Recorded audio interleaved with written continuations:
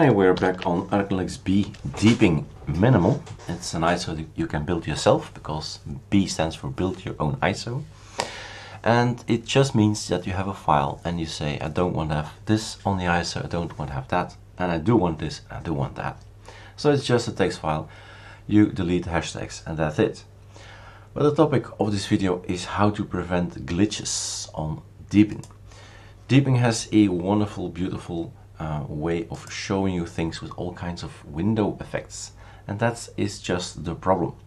And there's a shortcut for it. Switch window effects is still open, Shift Super Tab, but it's somewhere up here where you can say shift it, or well, it's just a switch you can turn, and to enable the window effect it comes transparent and beautiful, and all happens with a beautiful effect when you go to menus and all that.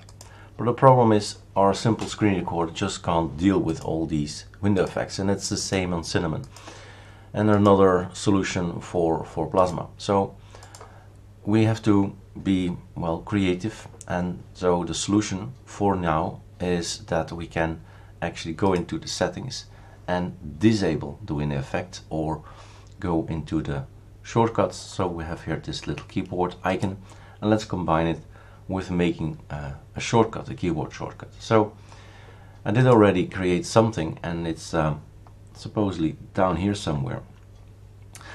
I've made a custom shortcut already with Ctrl-Alt-V, and maybe it's interesting to edit that one as well, if I can. Let's see here, click.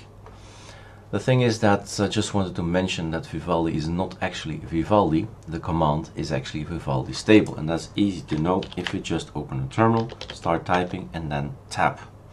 Then immediately he fills out, he makes it complete, and says, okay, it's actually not Vivaldi, it's stable behind it. There's also a snapshot, and that's why. We have also Firefox, and if you're going to make a new one, but it's not installed, this is a minimal. So if you want to have Firefox in a minimal one, you have to actually install it. That's the reason why we call it minimal. So we have a package list and we get rid of things. Say, okay, one browser, one this, one that. And now I can make a keyboard shortcut because Firefox is installed. We start typing, and that's the name. That's the name I need. So I go back to my settings, keyboard shortcuts, and let's get out of here. So cancel here, add custom shortcut. This is what you get, a nice little pop-up, and then you can say, okay, I can type anything here. This doesn't matter, but okay, for myself, this is Firefox, and this is important, of course. This is your command you're going to start up in the terminal. The shortcut, click on it, decide on a shortcut, Ctrl-Alt-F it is in our case, and then add. And then next time Ctrl-Alt-F will boot up Firefox for the first time ever. So if we close, we get this warn, and then we say close tabs. There was one last thing I would like to explain as well. So if you have Firefox installed, you can also go in here and decide to open it, send to the desktop, which I don't like, but okay, you can have it, send to the dock, which is better. So it's going to be down here. And add to startup if you want to, and even an uninstall. So I haven't tried the uninstall, so I'm going to try it. Fail to uninstall. Okay.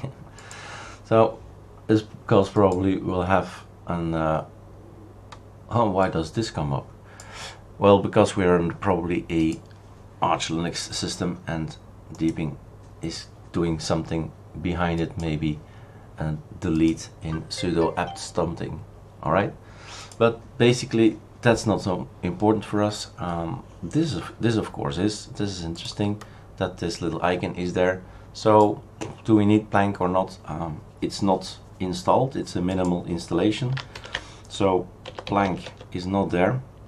So if you say, I do want my Plank, let's combine that as well and see if we have still glitches and screen tearing with our desktop effects off.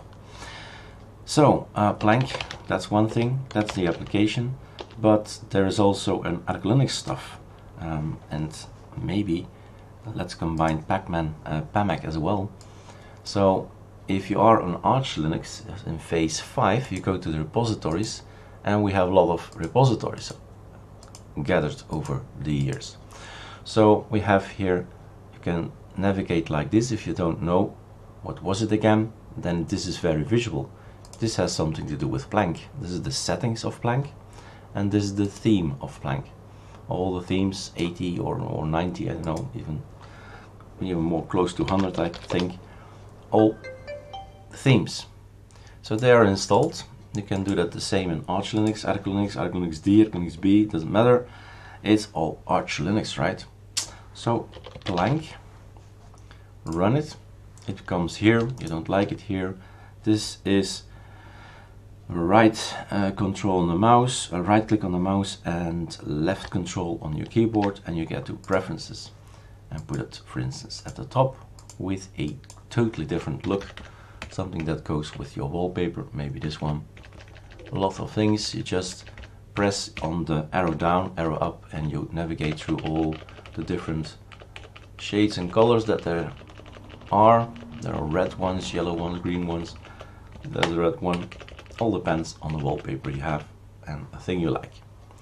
So that's Planck also installed. So if you want to have that, I always like to have it animated, but it seems Icon Zoom is not doing that. Maybe it has to do something with my desktop settings that I killed.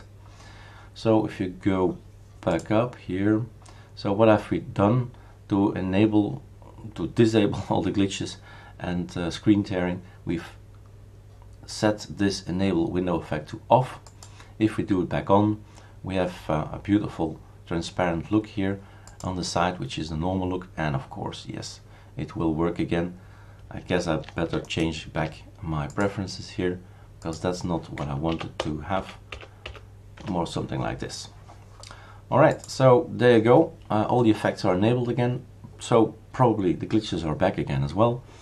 But as long as we know how to get rid of glitches, so we can make our tutorials for later, then it's good. Okay, enjoy deeping.